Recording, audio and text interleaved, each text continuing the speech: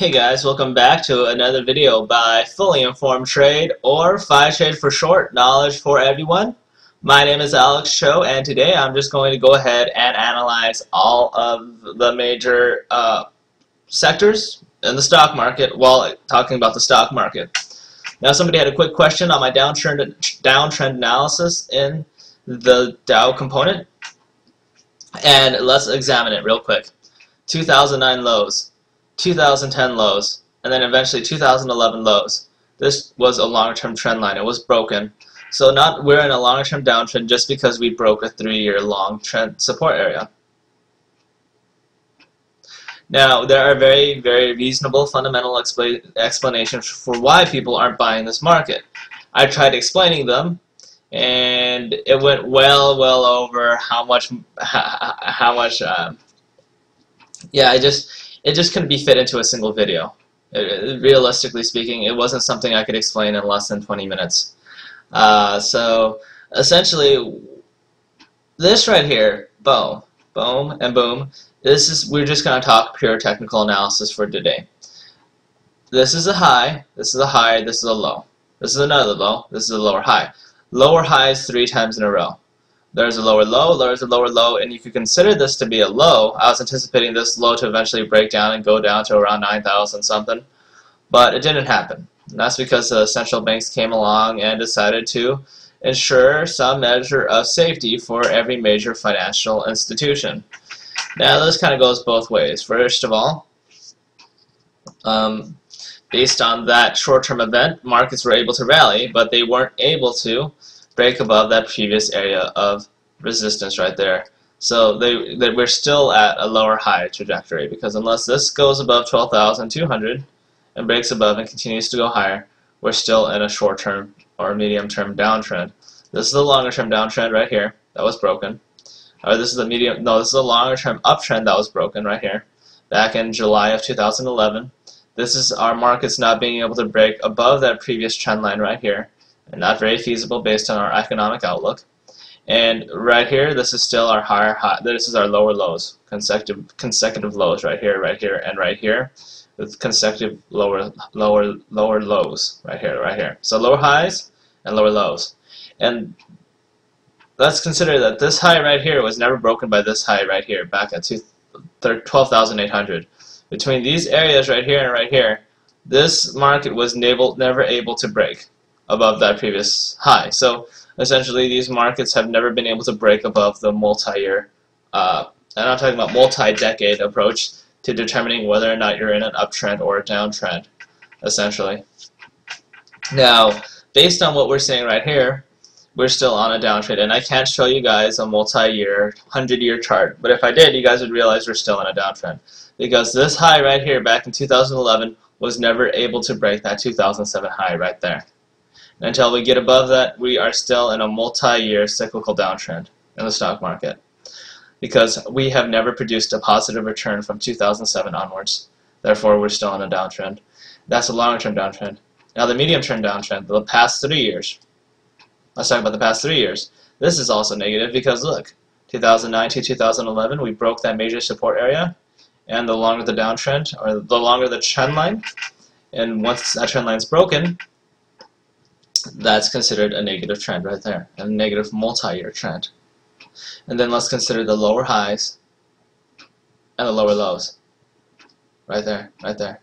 So essentially, this market is still in a downtrend, and the economic outlook going into 2012, 2013, and 2014 is negative. So there's no real reason for us to be buying high-tech growth stocks, and I will go over that in this video later on. But let's talk about the day's action. Markets were able to bounce a little higher. This was kind of surprising for me, considering the potential downgrades that were coming on the European session. I don't know where the blind optimism is coming from, but apparently there's a little bit of optimism left in this market. Let's look at the US dollar index. The US dollar index has been able to find some support on the 20-day moving average, and it has been able to do so for the last 5-7 sessions. Now, the longer a market consolidates on a moving average, the more likely it is for it to be broken, right? Because essentially, if you're able to hold on to a moving average, and the longer time you're able to hang around one, the more likely it is you are eventually going to break below it because you're giving it a ton of opportunity to do so.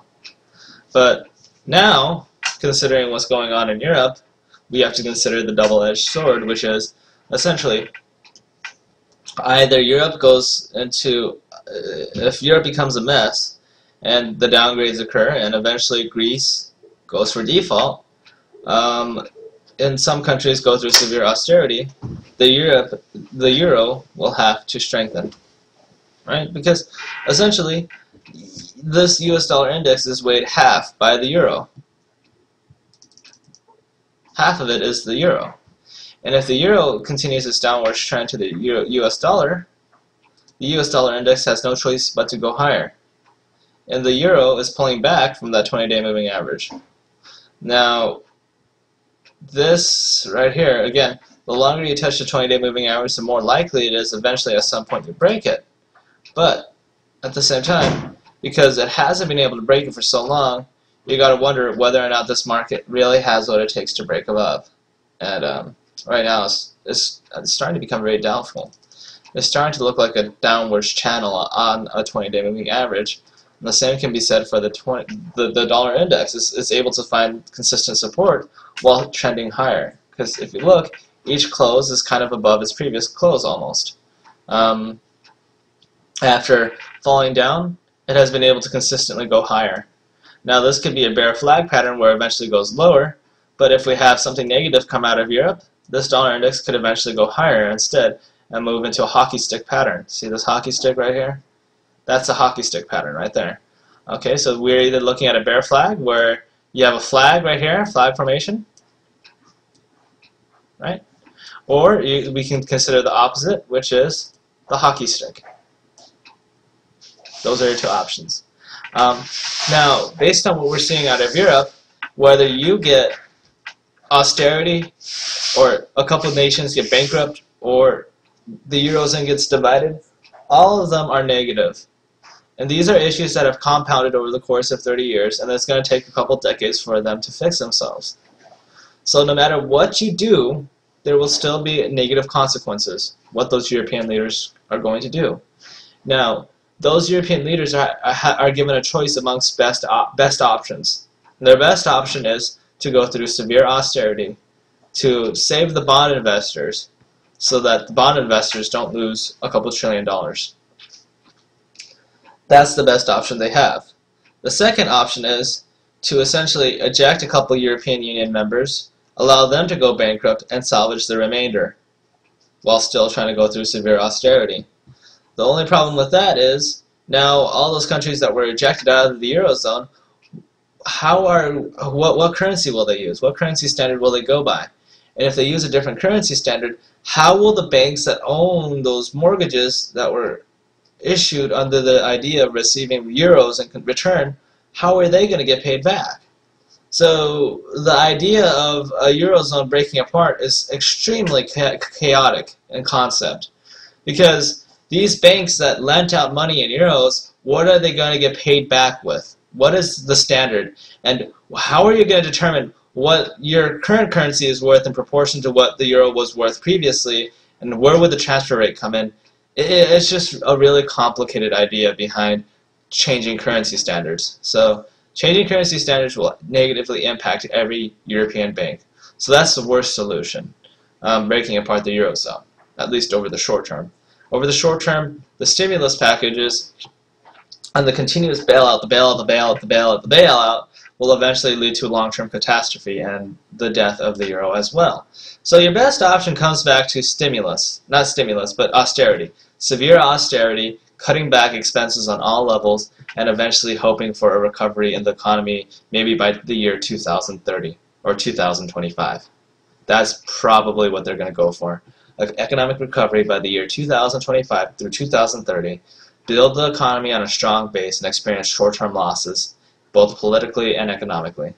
That's the best choice they have, and therefore I'm going to stick with the hockey stick formation, where eventually this movement right here, where it goes sideways for a while and continues to go higher, will eventually break out, and this is going to cause the hockey stick to emerge, where eventually the dollar index just shoots upwards above that 20-day moving average. Now let's examine the Euro-US dollar. The Euro-US dollar, I think this bear flag pattern won't play out. I really don't think it will. I don't think this bull flag pattern will play out. And what's the bull flag right here? Well, oh man, my chart just kind of wigged out on me. But essentially, the bear flag pattern is right here. Boom. So essentially, this bear flag pattern, will it play out? I don't think so. I think something major is happening in Europe right now. I think all those banks, all these central banks have come out to protect European banks for the sake of an eventual default that may happen. And the only state that's really close to default right now is Greece and Ireland and Portugal. If those countries default, it wouldn't be a surprise because they are well beyond repair. Well beyond repair. It wouldn't matter how much money you tax the citizens. Once those taxes take into effect, you're going to cause extreme economic contraction, and without economic activity to pay off those interest rates, those high interest rate loans, you will never receive a positive account balance. That it will never occur in Greece. So therefore, I think Greece will have to default at some point.